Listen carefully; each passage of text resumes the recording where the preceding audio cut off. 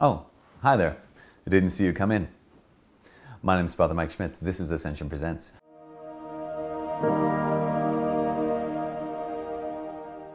I have a couple of favorite psychologists, because what breed doesn't have a couple of favorite psychologists? And one of them is a man named Dr. John Gottman. Dr. John Gottman, I don't say pioneered, he pioneered like the study of what he called micro expressions. At one point he mapped the entire human face, all the muscles of the human face, and then did all like the muscular combinations that would be basically all the facial expressions a human being could possibly have. One of the things he found was that across the board, as human beings, we have some of the same basic facial expressions for the same basic human emotions, whether that be in the developed world or in some remote tribe that had never seen the developed world ever. We all have the same kind of expressions for joy, for disgust, for contempt, for sorrow.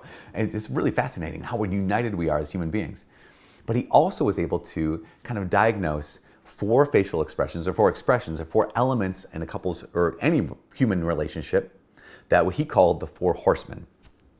I might have mentioned this in another video before in the past, but I want to highlight on one. So the four horsemen, he called them four horsemen of the apocalypse because if he saw them on a regular basis in a couple's interactions with each other, particularly when it comes to marriage, he said, oh man, this spells impending doom, right? Things do not look good. Things are pretty bleak. He actually maintained that he could, by watching a couple have a conversation for more than 15 minutes or for about 15 minutes, he could determine whether or not they were on the brink of divorce or not. So the four horsemen. One is defensiveness. The second is stonewalling. The third is criticism. And the fourth is contempt. Now, I want to make other videos about the other three horsemen, but the one I want to talk about is the second one, stonewalling. And here's why I want to talk about it. Because defensiveness is kind of obvious. You get defensive, right? Someone says something and you're like, put up the dukes and like, okay, well, yeah, but you also do things wrong. Criticism, kind of obvious. Why are you always late? Why do you never remember to do what I said? How come you never pay attention to what I ask you to do? And fourth, he calls this the big one, the big bad daddy of them all. I just made that up. He doesn't call it that. Contempt is just this disgust. That when disgust registers on someone's face towards the other, or in their body language, or in their words, it's bad news bears. But the one I want to focus on is stonewalling. And the reason I want to focus on it is because A, I think it's often misunderstood. B, because it is super subtle. And C, because it's really prevalent in all relationships, not just romantic relationships. A, it's misunderstood. What is stonewalling? He or other people have given the example of basically someone comes home, say it's a husband and wife, so Jack and Jill. And Jill comes home and she's like super happy. She's like, Jack, I got a promotion at work. He's sitting there at the kitchen table and he's reading his newspaper because it's 1950. And she walks in and she's like, Jack, oh my gosh, this is so great. I got a call from my boss at work and he's giving me a promotion and da-da-da-da-da. And Jack just looks up and is like, we're out of milk today.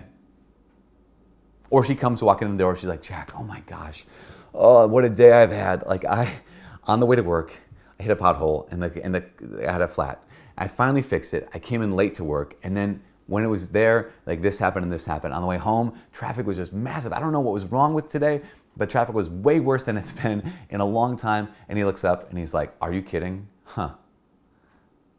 Yeah, we all have bad days.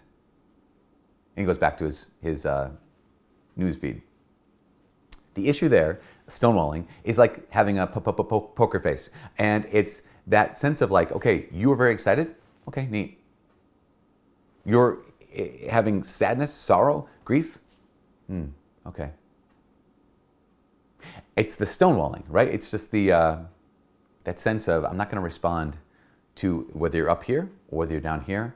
I'm just kind of like, Now, my guess is you probably have done this once or twice, because we've all kind of done this once or twice. And it's so subtle, and here's why it's subtle. Is because if I was defensive, I have to say something to be defensive. Like I have to kind of be defensive. Someone can say, hey, why are you being so defensive? If I was going to be critical, have criticism or contempt, I have to be active. Stonewalling is I just get to sit there. And the thing is, it's again, why it's so subtle is it's always, I can always explain it away. Someone says, well, come on, no, give me something. You're like, oh, I'm listening. And it's because of that, what happens is a person ends up not being seen. Because there's more to being seen than just like literally being seen. And you probably have heard how great the desire is as human beings to be seen, to be known, to be cared for, to be loved. Stonewalling shuts all of those things down. You might have heard of there's a tribe in Africa, I'm not sure, I should probably track it down, like what it is, but one of their greetings for each other is not just, hey, hello, not just what's up. Their greeting is, I see you. I see you. You ever been in a situation where you're with someone that you find difficult to love? And so you're in the same room with them and you avoid eye contact with them? Like they're there and you just kind of like, but you might have eye contact for a brief moment, but then you look away, kind of go to the next thing, and just kind of like, you just avoid eye contact with them. Why?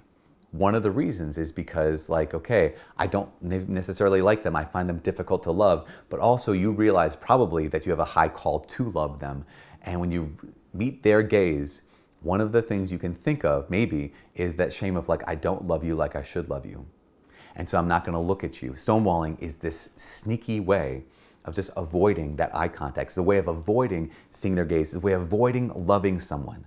Because all that person wants when they walk in the door, all the person wants is just like, just see me. Just please let me know that you see me. And if you just have a poker face, like, I'm not doing anything wrong. I'm not intentionally hurting you. I'm not yelling at you. I'm just, in some ways, acting as if you don't really matter.